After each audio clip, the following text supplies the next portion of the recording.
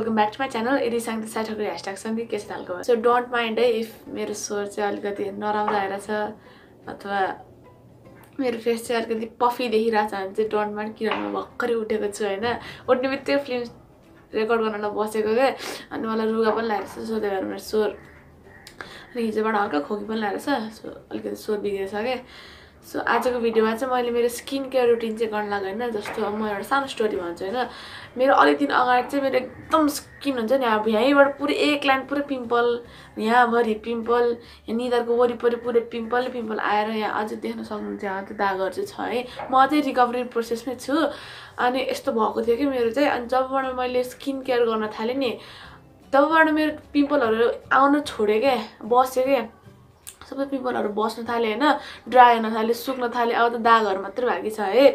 So त्यही भएर चाहिँ मैले यो स्किन केयर रुटिन चाहिँ तपाईहरुको अगाडि चाहिँ राख्छु भन्ने चाहिँ सोचेको. अनि यो स्किन केयरहरू चाहिँ एकदमै एफोर्डेबल छ, तपाईको बजेट फ्रेन्डली हुन्छ है. किनभने म पनि त धनी त हैन नि त. मैले पनि अब युट्युबमा रिसर्च गरेरै के रे जुन राम्रो हुन्छ, जुन एफोर्डेबल छ, जुन राम्रो हुन्छ त्यो खोताली चाहिँ लिएर आएको हैन. अनि यो प्रडक्टहरु चाहिँ मेरो लागि एकदम काम गरेको छ के. सो अब चाहिँ धेरै नबोलिकन चाहिँ सिधै भिडियोतिर लागौँ. अनि फर्स्ट अनि एउटा एकदम इम्पोर्टेन्ट स्टेप चाहिँ के भन्दाखेरि चाहिँ प्लिज दिनमा कमसेकम 3 लिटर पानी चाहिँ पिदिनुस् के.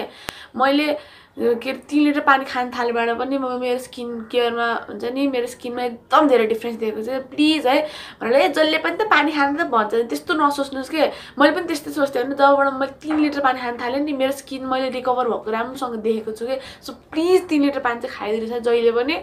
So first of all face वासको लागि चाहिँ मैले हिमालय हर्बल्सको नीम फोमिङ फेस वास चाहिँ युज गर्छु. यसले चाहिँ पिम्पलहरूलाई चाहिँ आउन चाहिँ प्रिभेन्ट गर्छ. जस्तो मैले मेरो प्रोडक्ट्स आई एडोरमा चाहिँ मैले हिमालय फेस वासको नि भनेको थिएँ नि त. तर यो चाहिँ फोम फर्ममा हो हैन. पहिलाको चाहिँ जेल फर्ममा हुन्थ्यो, यो चाहिँ फोम फर्ममा हो. सो त्यही भएर चाहिँ यसलाई हुन्छ नि फेसमा अप्लाई गर्न अझै सजिलो हुन्छ. सो म चाहिँ अब पानी भिजाएर हाल्ने आउँछ है. सो मैले चाहिँ मेरो फेसमा चाहिँ नर्मल वाटर चाहिँ स्प्ल्यास गरिरहेको छु हैन. अब यो फोमिङ फेस वासको चाहिँ 1 पम्प अनि खै त 2 पम्प लिएर चाहिँ म पुरै फेसभरि एप्लाई गर्छु हैन. यसको टेक्सचर चाहिँ यस्तो हुन्छ. यसलाई चाहिँ टक्क हातमा यसरी मसाज गरेर पुरै फेसमा चाहिँ एप्लाई गर्नुपर्छ के. पुरै सर्कुलर मोसन्समा गर्नु है जहिले पनि. मैले चाहिँ एकदम सबै सर्कुलर मोसन्समा गर्छु के आफ्नो स्किन केयर फेसमा लाउने चिजहरू चाहिँ. मोइस्चराइजरदेखि लिएर सबै छ. अनि आफ्नो फेसलाई चाहिँ मैले कहिले यसो गरेर स्ट्रेच गर्छु, यस्तो गरेर स्ट्रेच गर्छु के. मलाई चाहिँ लाग्छ यसरी चाहिँ एकदम राम्रोसँग भित्रसम्म क्लिन हुन्छ जस्तो लाग्छ कि मलाई चाहिँ.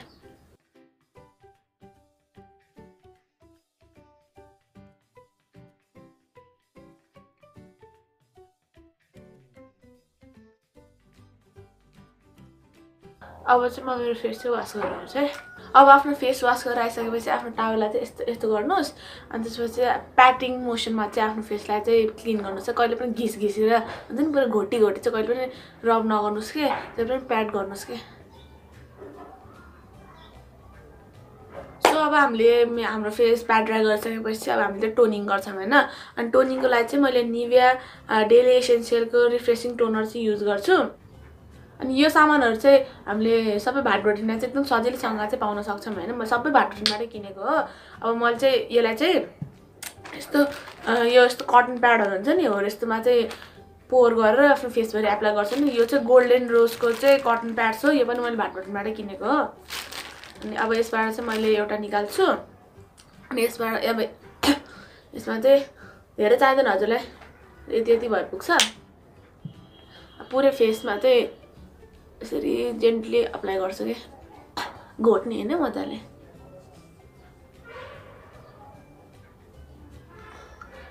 यसमा म त्यही ट्रिक युज गर्थेँ यस्तो गर्छु. अनि यो चाहिँ मेरो मर्निङ स्किन केयर रुटिन हो हैन. मेरो night time skin care routine चाहिँ योभन्दा पनि धेरै इफेक्टिभ छ के. सो त्यही भएर म मेरो night time skin care routine पनि एकदम छिट्टै गर्छु है. अब मैले एकैचोटि गरेँ भने त लामो हुन्छ भिडियोहरू चाहिँ गरिनँ. सो त्यही भएर चाहिँ 2टा बनाउँछु के बनाउँछु. मेरो night time skin care routine चाहिँ एकदम असम छ क्या. यो मर्निङले चाहिँ मेरो साथ 40% जति चाहिँ मेरो स्किन केयर हेल्प गरे होला. नाइट टाइमले चाहिँ बाँकीको 60% चाहिँ नाइट टाइमले गरेको हो के किनभने अब सुत्ने बेला त हाम्रो स्किन हिलिङ मोडमा हुन्छ नि त अनि मैले अब हिलिङको लागि चाहिँ के युज गर्छ भने चाहिँ नाइट टाइम स्किन केयर भिडियोमा हुन्छ है सो त्यो हेर्नको लागि चाहिँ प्लिज स्टे ट्युन्ड अनि टोनरहरू चाहिँ कहिले पनि आफ्नो आँखामा के अरे लिप्समा नलाउनु यस्तो लिप्समा नलाउनु कि लिप्सको वरिपरि लाउँदा चाहिँ हुन्छ आँखाहरूमा चाहिँ नलाउनुहोस्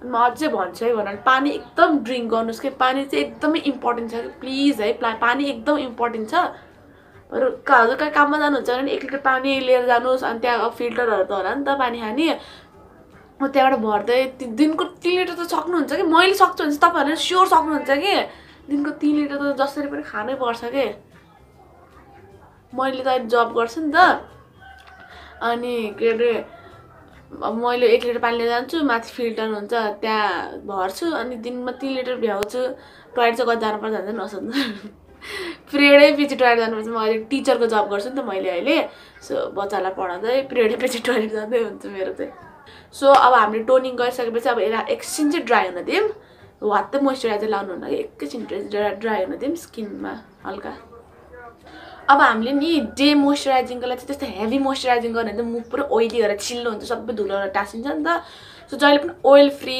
हल्का हुन्छ नि म्याट बस्ने के अरे एकदम च्याप नहुने खालको लाउनुपर्छ हो त्यसको लागि चाहिँ Himalaya हर्बल्सको oil free Radiance jail cream चाहिँ एकदमै राम्रो छ है भन्नाले यो ओइल फ्री हो अनि यसले म्याट फिनिस दिन्छ कि अनि हल्का हुन्छ नि त्यो ग्लो दिन्छ कि ओ माई गड कति राम्रो छ कि क्रिम अनि यसको बक्स चाहिँ यस्तो देखिन्छ कि यो पनि मैले भाटभटिनबाटै किनेको अनि यसको प्राइस चाहिँ 360 हो है 360 मा हजुरले चाहिँ 50 ग्राम्स चाहिँ पाउनुहुन्छ नि यो चाहिँ यति पनि एकदम धेरै पुग्छ के अनि यो चाहिँ यस्तो स्यानिटरी प्याकेजिङमा आउँछ हैन यो यस्तो लिड पनि हुन्छ यसमा सो अब चाहिँ म यो चाहिँ लाउँछु है यसको भित्र चाहिँ यस्तो हुन्छ कि जेली जस्तो हुन्छ हैन अब मैले मेरो रिङ फिङ्गर चाहिँ यसमा डुबाउँछु अनि एउटा डट दुईटा डट तीनटा डट चारवटा डट पाँचवटा डट ल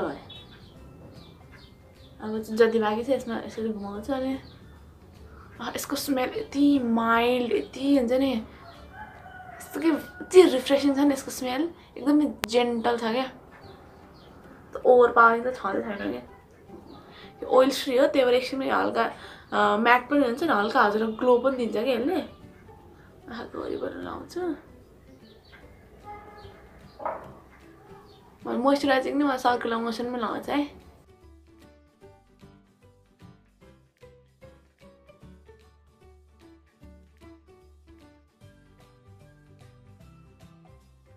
मोइस्चराइजरलाई नि 2 मिनट जति आफ्नो फेसमा सेट हुन चाहिँ छोडिदिन्छौँ हैन अनि त्यसपछि जहिले पनि घरबाट बाहिर निस्किँदा अथवा घरमै बस्दा पनि कहिले पनि सन ब्लक लाउन चाहिँ कहिले पनि नबिर्सिनुहोस् है सन ब्लक चाहिँ एकदमै इम्पोर्टेन्ट हुन्छ के सन ब्लक लगाएपछि चाहिँ हुन्छ नि सनबाट आउने त्यो युभी रेजहरू हुन्छ नि त्यस्तोबाट चाहिँ हाम्रो प्रोटेक्ट हुन्छ कि सो त्यही भएर चाहिँ जहिले पनि सन ब्लक लाउन चाहिँ कहिले पनि नबिर्सिनुहोस् कि जेसुकै होस् न सन ब्लक लाउन चाहिँ नबिर्सिनुहोस् तर अनि बेस्ट छ भने त राम्रो सन ब्लक चाहिँ यो लोटस हर्बलको सेफ सन भन्ने चाहिँ सन ब्लक हो हैन यो चाहिँ हामीले एप्लाई गरिसकेपछि म्याट हुन्छ कि पुरै फेसभरि पुरै म्याट हुन्छ अब डेभरिमा यस्तो समर छ नि त अहिले अनि डेमा च्याप भएको त मन पर्दैन सो म्याट फिनिस भएको यो सनस्क्रिन चाहिँ एकदम राम्रो छ हैन अनि यसमा चाहिँ PA++ UVA UVB SPF 50 छ है अनि यो चाहिँ तपाईले 454 मा मज्जाले पाउनुहुन्छ भाटभटिनमा एकदम मज्जाले राखेको छैन अनि यो चाहिँ नर्मल टु ओइली स्किन हो म चाहिँ कम्बिनेसन टाइपको स्किन हो मेरो टी-जोन चाहिँ अलिकति ओइली हुन्छ अनि बाकी चाहिँ ठिकै हुन्छ नर्मल हुन्छ बाकी चाहिँ सो यसबाट चाहिँ मैले अब यति जति लिन्छु अनि यो पनि त्यो मोइस्चराइजर जस्तो हल्का व्हाइट कलरको हुन्छ हैन अब म यसलाई चाहिँ पुरै फेसमा डट गर्छु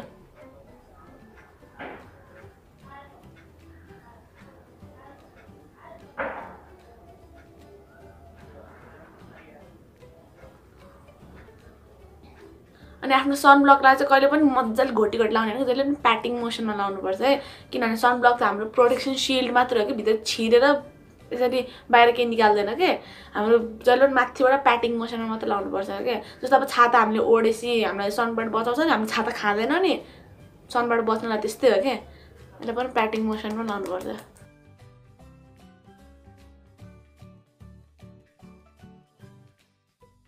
अनि यो प्याटिङ मोसन गर्दाखेरि चाहिँ तपाईको ब्लड सर्कुलेसन पनि फ्लो हुन अझै हेल्प हुन्छ के हल्का फेसमा एउटा मसाज पनि पाउँछ नि त।